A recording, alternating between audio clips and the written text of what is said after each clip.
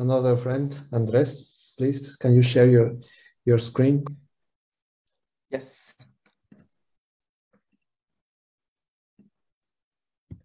The end, right? We ended. Yeah, it's getting late. Okay, let's start the second talk of this second session. This is by our friend Andres Luna, who is going to talk about new trends in post-Minkowskian gravity from amplitude and quantum field theory. Thank you, Andres. Yes. So let me join the other speakers in thanking the organizers for putting together this remote meeting. I am very much looking forward to have one of these in person, like 2 years ago. Hopefully next year on the beach, that will be good. Okay, so a few comments about this talk. The first is that, as always, I get to speak after some very good speakers, so I can skip a good part of my introduction, and then I will focus on the newer stuff. So you can see Matt's and Leonardo's talks for better introductions. It is possible that this will be much lower brow than what you have seen and what you are gonna see in the next talks.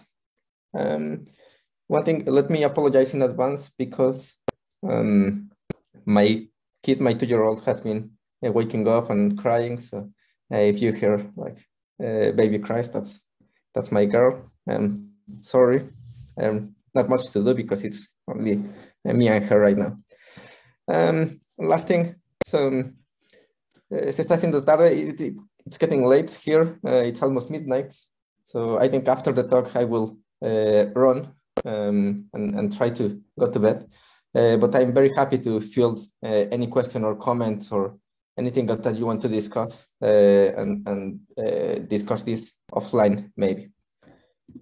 Okay, so there will be 3 parts to this talk. There will be a short motivation for what I'm saying. The second part I will describe like the origins of this applying amplitude techniques and QFT to GR. And in the last part, I will talk about new trends. And since this is a new edition of a yearly meeting, I will talk about what has happened in the last year or so. Okay, so let's start by the beginning. So why post-Minkowskian gravity? In case you haven't heard, gravitational waves were detected by the LIGO collaboration a few years ago. So this is a breakthrough in science. This opens a new window or an ear to the universe. So as Leonardo mentioned a few minutes ago, there is a requirement for precision for these huge experiments. And this kind of precision has already been obtained, for example, in collider physics from the new methods of scattering amplitudes coming from quantum field theory. So there's a question about how could we apply these kind of amplitude methods to the field of gravitational waves. The gravitational waves that we have detected, or that the LIGO and then Virgo collaboration have detected, have come from this process of the merger of a binary of black holes. And this has 3 stages. The first one is in spiral, where they inspiral each other.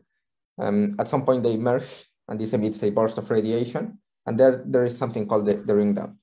I will focus only, everything that I will discuss is applicable only for this in spiral phase, where perturbation methods are actually applicable. So there we go. Borrowing one from Alessandra Bonanno's talk, what we need are more efficient ways to solve the 2D problem analytically. Okay, so what do I mean by the 2D problem in GR? we want to describe how a couple of bodies that are separated by a distance r, and they move with a characteristic momentum p, or characteristic velocity. One can think of this as the center of mass momentum. So if we want to describe these two bodies, what do? So we open our bachelor textbook, or we hop on the time machine and we ask Isaac Newton, and he will tell us that the interaction between them, it has a piece that is proportional to the mass and inversely proportional to the distance, and it has this proportionality constant that we call g. And there's another piece that is related to the kinetic energy of the bodies. Good. Suppose we need to do a bit better. So we again hop on our time machine and we go ask Einstein, what are the corrections that GR would give to this? And this is what Einstein, Infeld, Hoffman obtained. So this potential, which is called the first post-Newtonian correction, it contains now a term which is order g squared, then terms that are g times p squared, and some other terms that are related to the kinetic energy. In this case, that's p squared and the g, because this is a bound system, and the Brielle theorem applies to it. They enter at the same order in perturbation theory. So that's why it appears like that. G goes with p squared, and then there is like g squared and gp squared and p to the 4. Okay, so that guy is Newton. I'm looking only at the interaction part here. Then what we saw from Einstein is this term that goes like g squared and b squared, and this is the first correction to the Newton potential, or the first post-Newtonian. In this way, you can keep doing perturbation theory, just turning your crank and producing the next term using whatever method you want. You can use directly GR and ADM Hamiltonian, or you can apply some effective theory like the non-relativistic GR of Ira Rothstein and Walter Goldberger. And you can go all the way to 4 post-Newtonian or 5th post-Newtonian, even higher. Anyway, this has been a prolific industry. It has produced many great results, but this is not what we want to talk about. What we want to talk about is another kind of perturbation theory, which goes by the name of Post-Minkowskian. So instead of considering a bound system, we consider a scattering system. In this case, we will expand in orders of g, which is the coupling constant, which is the same expansion that one gets in perturbation theory in quantum fields. So you can start to see why we like that. And we consider all orders in velocity. There is no constraint to that. Sometimes it says that it's horizontal, but mostly it's because we never expanded in that. Okay, this is not new. This Post-Minkowskian approximation has seen contributions from many people. Particularly the result from 2 p.m. Was obtained in its best form by Westphal in a paper in '85. But since then it got stopped. Going to 3 p.m. it was a very difficult task. Okay, why do we care about that? Thibaut Damour, who is maybe the most important name in this solving the two-body problem analytically and applying perturbation theory. And he has developed this technology called the EOB, the effective one-body formalism. In 2016, he extended his technology of the EOB to the first Post-Minkowskian order.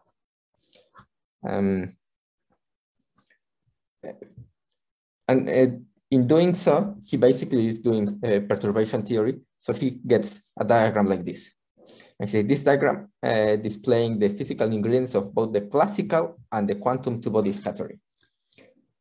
Of course, whoever has had his QFT course would say, oh, that's a Feynman diagram. Although Damour would have some hard time admitting that these are really Feynman diagrams and nothing else. But okay, 1 year later, he extends the results to the second Post-Minkowskian, which reproduces the results from Westphal from 85. I don't have the picture here, but that would be like a one-loop diagram. Okay, it was Damour who invited us. In that 2017 paper,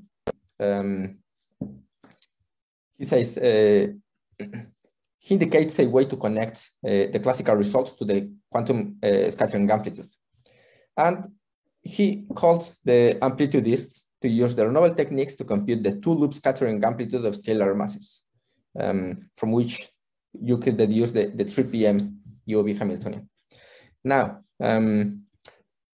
whoever who has been doing QFT for some time knows that going from one loop to two loops is a highly non-trivial leap there. So what he was asking was pretty much non-trivial.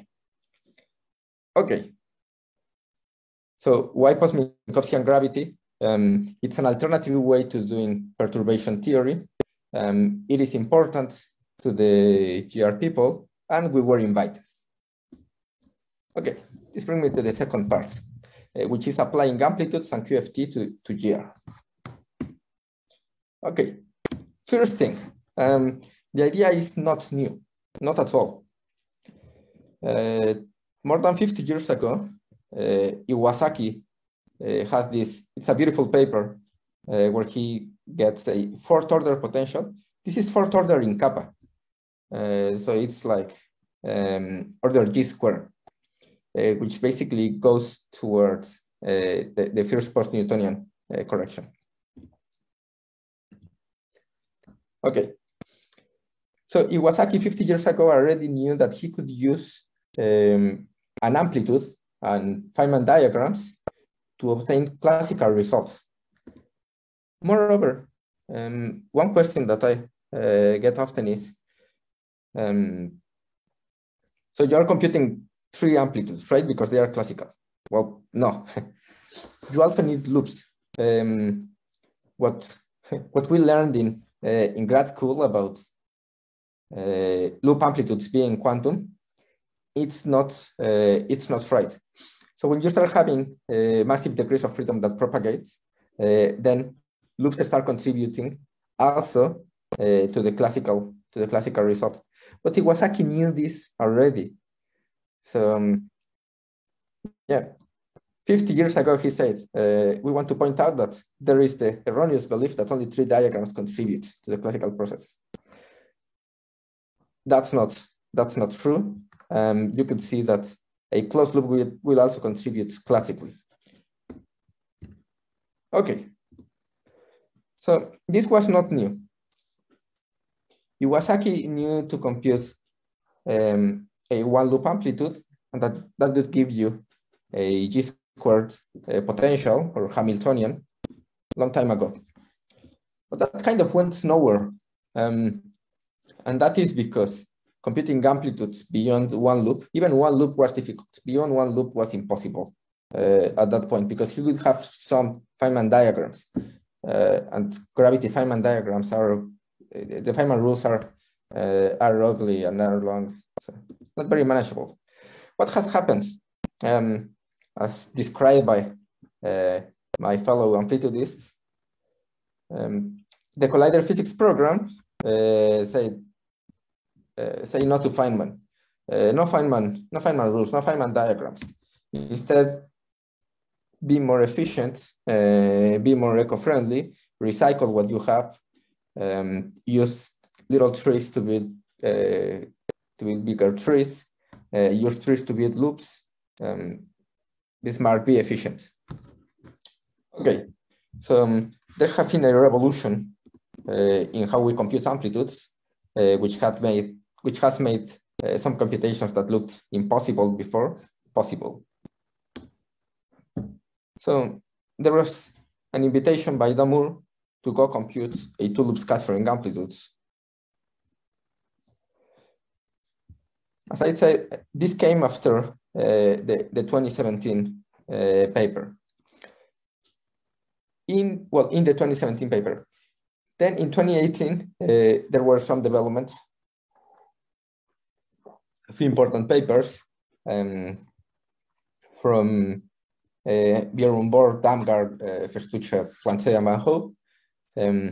They already talked about establishing a program for turning scattering amplitudes into gravitational observables. They use, for example, some iconal-like formalism to obtain the 2PM and reproduce the Westphal results. Later, Chong, Rothstein, and so on, they use this non-relativistic QFT, which Leonardo described a few minutes ago. And they also got the 2PM using this way of translating amplitudes into observables. And later in the year, Kosover, maybe, and O'Connell, they introduced what is known as the KMOC formalism to go directly from amplitudes to observables. They have no gravity in their paper, but they set up a formalism that has been successfully applied to this, even to higher loops, and including radiation, and many very good results.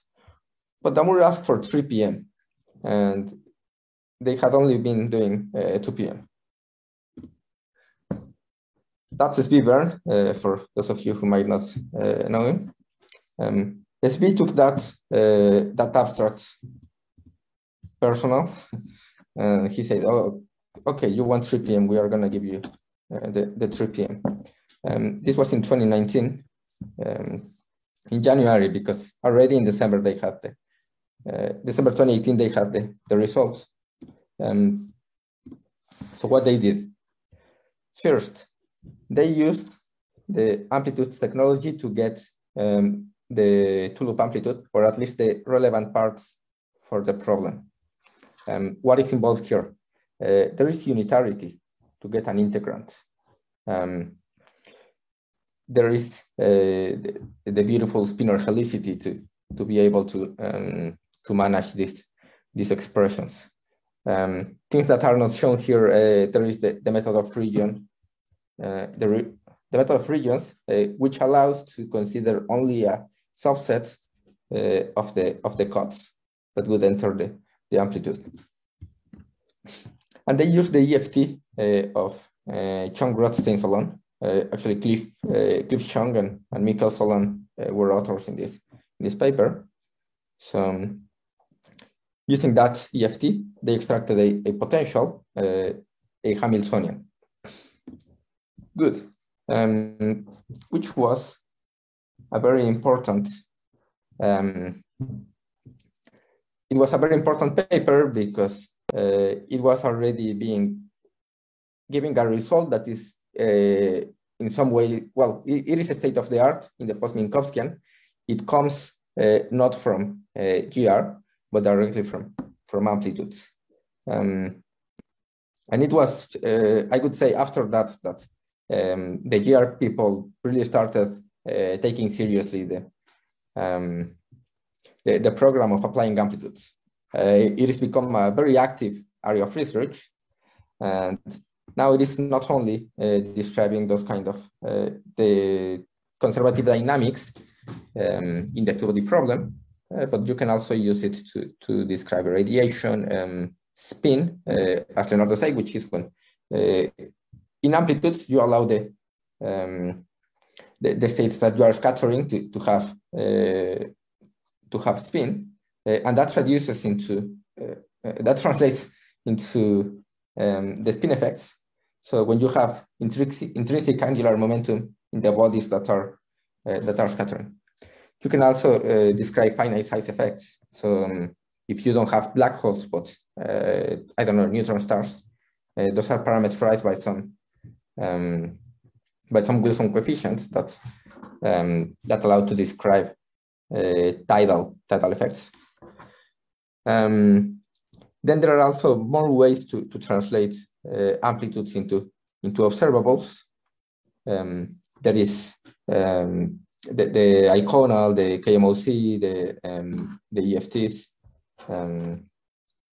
the B2B, etc. Okay, and there are also efforts to be able to more smartly compute the amplitudes that we need, including the application of the double copy. Here is a now non-comprehensive. It was comprehensive a few months ago, but people keep writing papers. So a long list of people that are interested in this program. Good. Which brings me to the third part of the talk. So new trends. What is new? Okay, so what has happened in the last year or so?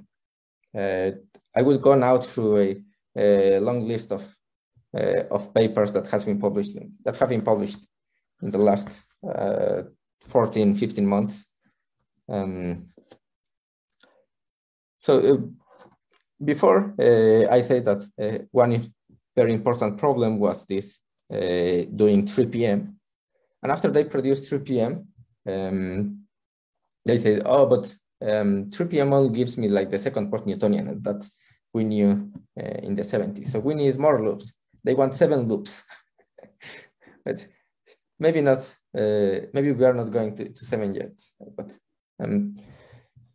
so the next thing was going for 3 loops. And the 3 results at 3 loops, they came in January of last year. Again, the group of Bern, Parra-Martinez, Julio Parra-Martinez, Radu Roiban, Michael Ruf, Shashen Shen, and I'm missing Mao Zeng there. Don't know what happened. So they were the first to give a 4 PM result, a 3-loop result. It is full of subtleties. There are many things that start appearing there. In particular, something called tails, which are effects because of the non-linearity of gravity. But that comes back and bites you, and at 3 loops it gets messy. In parallel, there was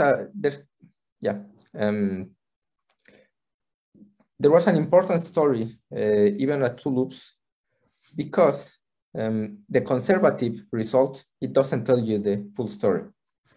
And there was some indication of that here. This guy, this arcsinch, in the ultra-relativistic limit, this goes like a logarithm of the mass. But there's another result that tells you that there cannot be mass logarithm divergences in gravity. So that was off. And there was a long debate about whether it was right or it was wrong. The answer is that if you only do conservative, you don't have the full story. So there is that log m. When you start including also the radiation also carries the same logarithm, and they cancel and everything is happy. But because of the way that this was done, it was never gonna contain that other piece. So getting the radiation reaction became very important. and some groups, in particular those led by Veneziano and Di Vecchia, and the collaboration of Herman, Parra, Martinez, Ruf, and Zhang. So they got that 3 p.m., including radiation. These guys used the KMOC. These guys used an iconal-like formalism. A bit later in the year, the group of Jeroen Damgaard, Planté, and Bajo, they did some catch-up, and finally in May 21, they got to the 3 p.m. Also soft, so also including the radiation. Then in the summer, the group led by Porto, they got also 4 p.m. from an alternative formulation, which is called the Post-Minkowskian effective field theory. Then the people from Queen Mary, Brandhover and Travaglini, Gang Chen and Kong-Kao, they got 3 p.m. with radiation from something that looks like a double copy. There are other interesting results that link the radial action with the amplitude. The radial action is a scalar quantity that then you can go differentiate, and it will give you all the information you need. So this is another example of what I was saying of directly linking the amplitude to something that will be or will produce observables in gravity.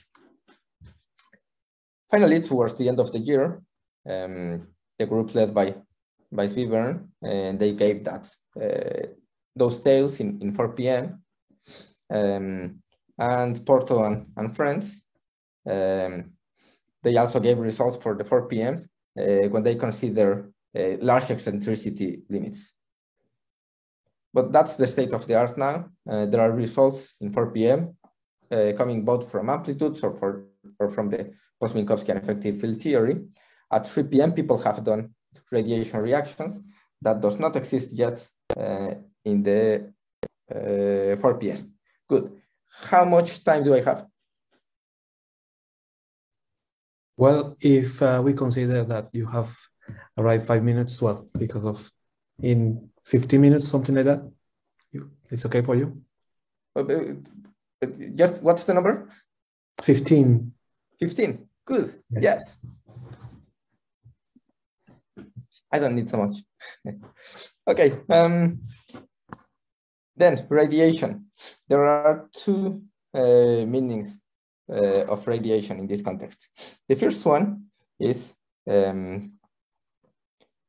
what you will actually be radiating.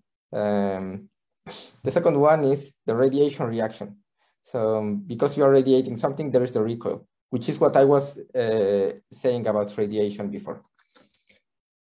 But if we look directly at the Bremsstrahlung, which relates to the waveform that one observes in an experiment,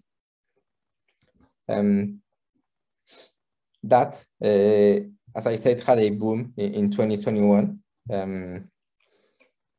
And it was first this Herman, Parra, Martinez, Ruf, and Zhang that applied KMOC to the problem to get that Bremsstrahlung. But in parallel, the Jans, Jan Plewka and Jan Steinhoff, with Gustav Mogul and Gustav Jakobsen, they obtained similar results from their so-called Worldline QFT. This is a beautiful picture of their Worldline QFT, which has become one of the important methods recently. And also Mougiakakos, Riva, and Bernizzi gave the same results from a similar formalism that they claim is very different. I'm sure you can get one of them to explain what's the big difference between them. Okay, that's too much for me. I had already mentioned the overlapping results of the groups of Veneziano and Di Vecchia and the HPRCs. But also, there was this generalization of the KMOC formalism to get the waveforms directly from from the amplitudes. Okay. Now,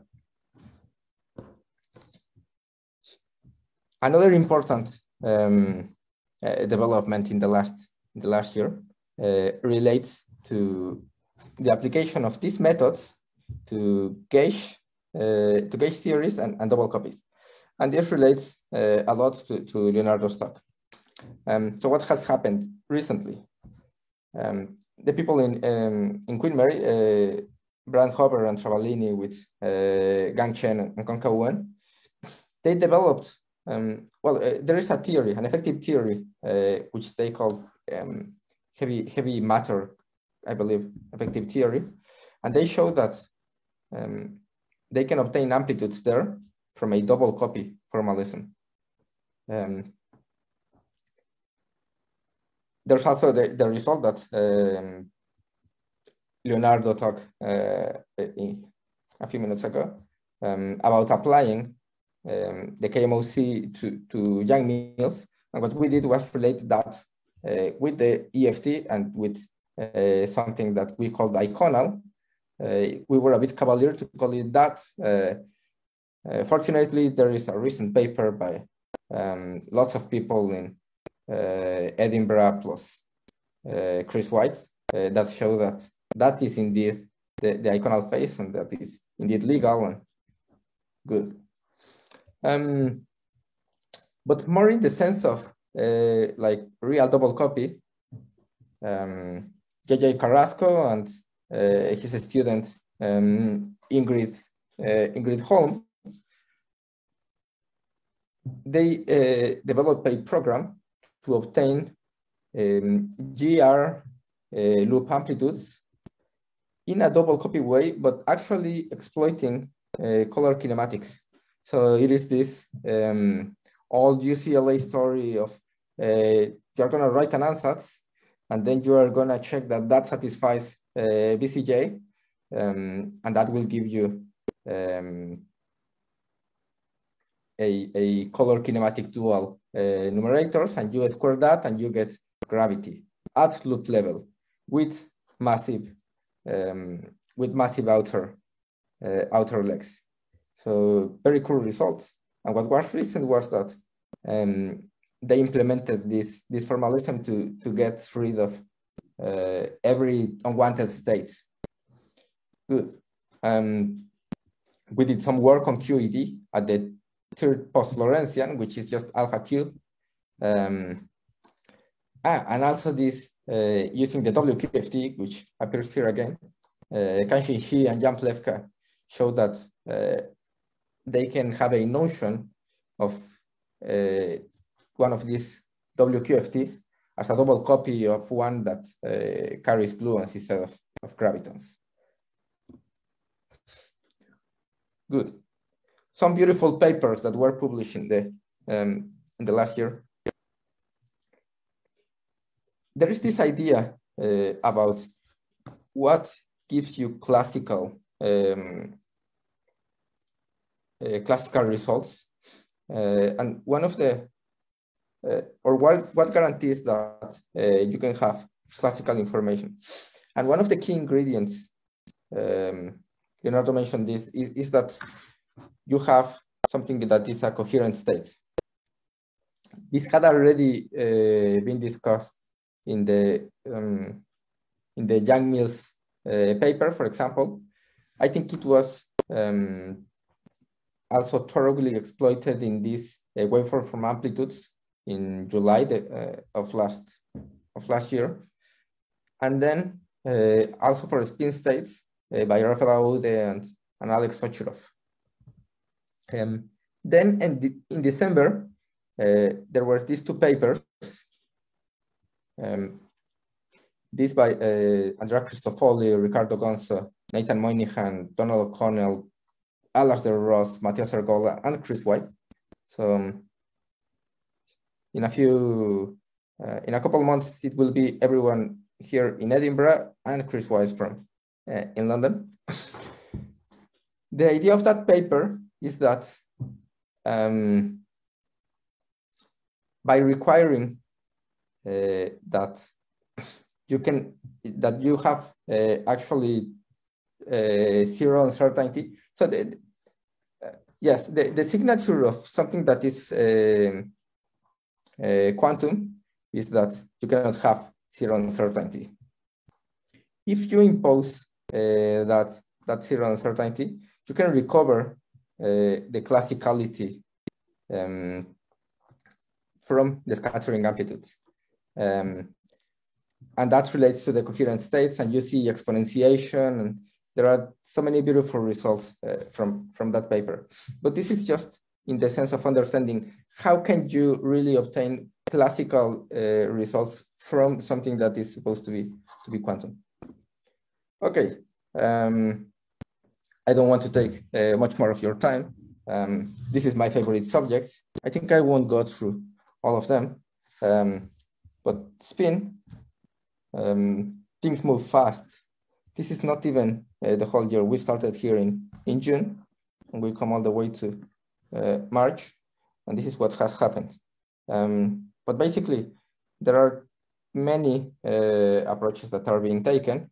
The Worldline QFT again. I just put it because they have some beautiful pictures, and I wanted this to have some pictures that flash there. And we didn't put any nice pictures in our papers, but okay. There is that. There is also the idea of developing Compton amplitudes or one loop amplitudes for higher spin that will give you higher powers in the effects of the classical spin. So Chiodorolli, Johansson, and Picchini, they computed a Compton for the black hole at spin 5/2. I think this is not right. Some recent results tells us that this might not be a black hole. It is an amplitude, but it might not be the one that corresponds to the black hole. The QFT people, they have a beautiful result also relating to the black hole, which says that if in their Worldline QFT, they put supersymmetry in their Worldlines, that supersymmetry will be related to having a black hole state. And if you want to go outside the black hole, you have to break that supersymmetry. In November, the group led by Yuting Huang, they gave the 2 p.m. result at spin to the 4th. We were about to put out spin cube before that, then they scooped us, then we had to wait a few months, and in March we gave spin to the 5th for arbitrary bodies, not only black holes. This was coordinated with this result by Aude, Haddad, and Helset, and they have a conjecture for what a black hole is. They have results explicit up to spin to the 7th, and also growing in the other direction. There are 2 primary results, so 2 loops with spin. This was there by the Gustavs, Jacobsen, and Mogu in January, and I think 2 days ago, Francesco Alessio and Paolo Di Vecchia give some related, overlapping result from a very, very different computation. Well, as you see, that was my last slide. I should have had something like a summary, but the summary is we have been making progress, and we are making fast progress, and things are moving fast.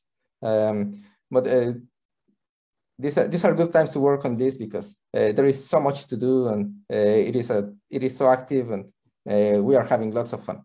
So thank you guys, and I'm happy to answer your questions. Thank you very much, Andres. So thank you. So we have time for questions.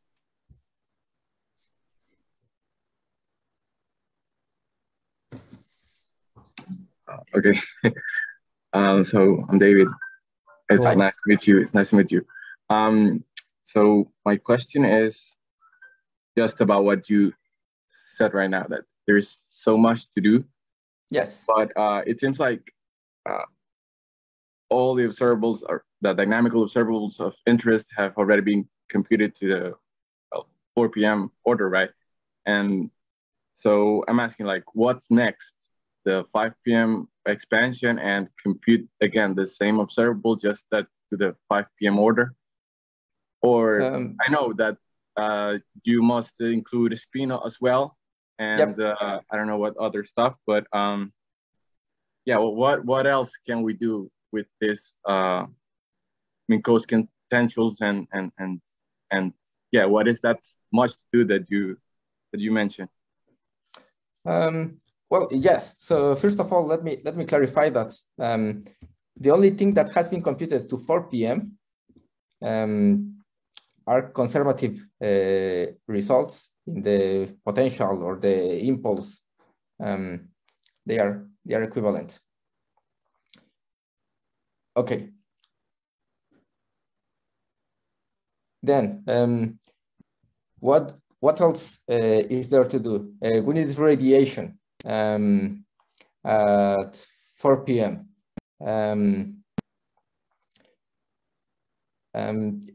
The thing is, there are things that are very well understood. Like if you could say, okay, I'm just gonna compute the conservative. That's well understood. That is a in some certain algorithmic, but not really. What I say is, yes, at 4 p.m. you start having to worry about tails, which are nonlinear effects of gravity. This is the frontier, not only because of the computational complexity, but also because there are things that are not very well understood there. So there is still a lot to be understood.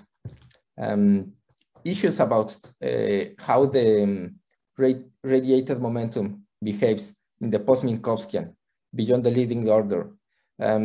It's not only that it's not computed, it's not very well understood. You have conflicting results from different groups in the last year. So there are many things that have to be cleaned up. In spin, for example, there are these discussions about, they claim that is black hole, but is it really? We say we have arbitrary bodies. This guy says we have some conjecture for what a black hole is, or how the scattering amplitude that we reproduce a black hole. What's the form of that?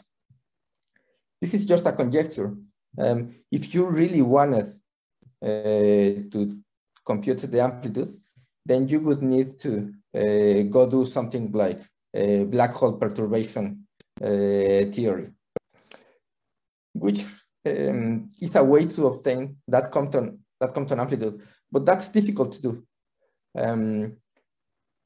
So one thing that still needs to be done, and it has some nice prospects, is that instead of having some amplitudes and then you bring this into your classical physics, is actually using classical physics to constrain how quantum amplitudes have to look, which is what I was saying. If you want to say what's my Compton amplitudes that has to be right, the information to do that, to fix that, is contained there in the classical problem, solving something called the Minkowski equation. Okay, long story short, there are many things that need to be computed, observables that have to be taken to 3 Post-Minkowskian or 4 Post-Minkowskian, and things that are very well understood. But there are also many things that are not that well understood. We get closer in some places. We like this spin story, but there is also cool physics to do in terms of what really means to extract the classical physics from some objects that really want to be quantum. On the double copy. because the double copy is super powerful in other contexts, in supergravity. It is in diapers in this context, but we really think that we can harness its power to give us to make our life easy, because going to higher Post-Minkowskian, it gets ugly. So even if it sounds like there is too little to do because it's only linear impulse or radiation and spin effects, there are really deep stories related to each of them and what are all the methods that you can apply. But okay, let's leave it there. There is a lot to do, Andres. Yes. In all of physics. Yeah. So we have, Thank you. well, one short question or yes. You have anyone else?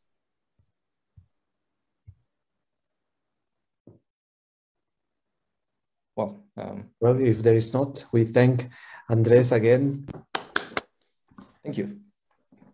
I think that we might stop now for 20. Well, the next chairman is here, so Brian is.